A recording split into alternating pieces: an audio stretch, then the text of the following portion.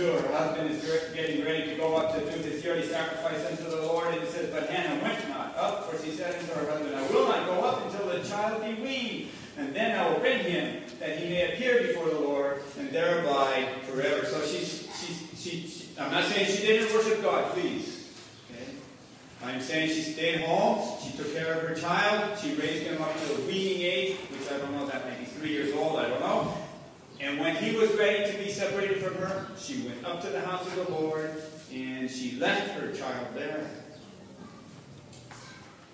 Verse 23, 24. And when she had weaned him, she took him up with her, and with 3 boys, and 1 ephah of flour, and a bottle of wine, and brought him unto the house of the Lord in Shiloh. And the child was young. Okay, and she left him there. She left Samuel with Eli. Now, that wasn't the end of her care for him.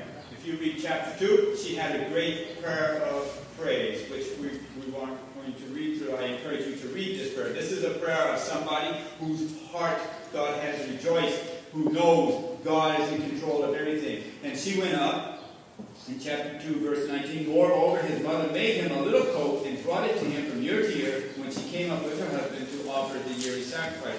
I don't know, does that mean she only saw him once a year? I'm not sure how you interpret that. I can say this, she spent a lot of time making those coats. It wasn't, we ran out to the store and buy a coat. No, this was a coat like what Jesus had. 1 woven piece. Remember that? They were valuable coats. They were so valuable that when Jesus died, they lotteried it off. They wouldn't cut it in pieces. They lotteried it off so one person could get the whole coat. These were valuable coats. She spent effort making that coat. You wonder, did she pray over every stitch or however they made it? Did she think about him? What was going on as she made this thing? And she went up year by year and she made this little coat for him. So she didn't stop caring for him just because she had transferred him from her house to the temple. And we know she conceived other children. Verse 21, and the Lord visited Hannah so that she conceived and bare sons, and 3 sons and 2 daughters. And they comment here, and the child Samuel grew before the Lord.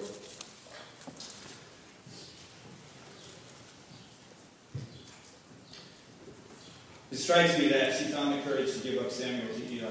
We know that Eli did not know how to raise sons. The Bible tells us that his sons, when they were administrating the sacrifices, you could bring in a sacrifice, and his sons would extort, right?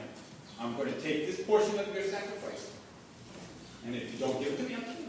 That's what his sons were doing. So Eli had a problem raising his sons to properly respect the Lord. You wonder, when you're a parent, who your kids are with, what their influence of those friends are. But apparently, Hannah, if she had reservations about Eli, it's not expressed. It's not expressed. And somehow, I can't imagine giving up my children like this. She did it. She did it. And she never stopped providing for Eli. I'd like you to flip over to Ephesians 6:4. Here's a verse. I was in a Bible study at one point in time. I don't remember where exactly it was. On the radio, on TV, here in church. I can't remember where it was. And this verse came up. And you fathers, provoke not your children to wrath, but bring them up in the nurture and admonition of the Lord. And here's the question. Here's the question that the person leading the Bible study asked. Here's the question. Why is it necessary to remind fathers to bring up children in the nurture and the admonition of the Lord? Why is it necessary? Why isn't this verse also for women? The answer, frankly, is because women know how to nurture people and they know how to admonish people without having to be told. But men, we command, don't we? We're going to do it right way. This, we instruct. But women nurture. They feed. They know how to admonish. I can tell my kids what you did is wrong, and they goes in one ear and out the other. Doesn't matter how mad I get. But my wife, she talks to them, usually, some kind of a response, because she knows how to take them verbally where it matters. And I don't. I'm and they choose their own way. Luke chapter 2, verse 35. Mary has taken the baby Jesus into the temple. And this man Simeon, who has been waiting for the birth of the Messiah, prophesies this, that a sword would pierce Mary's soul also. It's almost like women have a physical attachment to their children. I was watching a show on TV about a convict who had been put to death, and they showed the reaction of his mother, and it was like she felt that death.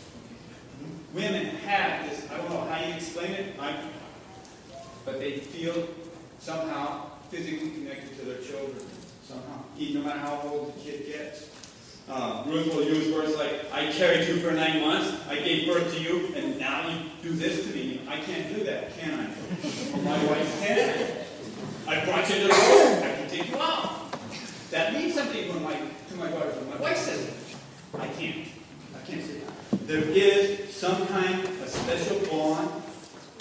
Mothers have a special claim on their children that we fathers do not have. Consequently, I'm not quite sure how Hannah was able to take her child that she had just seen and lead him off at the temple of the Lord and let him be raised by Eli. Except that she had an incredible amount of faith in God. She knew Samuel came from God. She said in chapter 2 and verse 9 that the Lord will keep the feet of his saints. She knew God would take care of Samuel. My wife and I get this discussion all the time. I get to worry about the kids. My wife says, they're not your kids. They're his. They're God's kids. And she's right. They're God's kids. They're God's kids. How she has that insight and I don't understand. But it's the truth. She found the strength, I believe, because she was a faithful woman of God, doing what she knew her son needed to have done. Many men, we think about mothers, many men, many people, not men only, are influenced by their mothers, especially as regards the gospel. My own particular case, I remember my mother reading the Bible every day. My mother was a nurse. I remember asking her, did she believe in eternal life? Yes. Why did she believe in eternal life? Because in the hospital, she saw people die. Sometimes they died happy, and she knew there was something on the other side. Sometimes they didn't die so happy, and she knew there was something on the other side. That struck with me. My dad would tell you he doesn't see a reason why he has to have a relationship with God, but my mother was different. It made me think about my own walk with God. I think I am not the only male Christian who has that testimony. I think many of us have mothers who have prayed for us, who have nurtured us, who have admonished us, and provided for us that we might know the gospel. Hannah, she got motherhood after praying. She got motherhood after praying. And her prayer is a model prayer. A model prayer.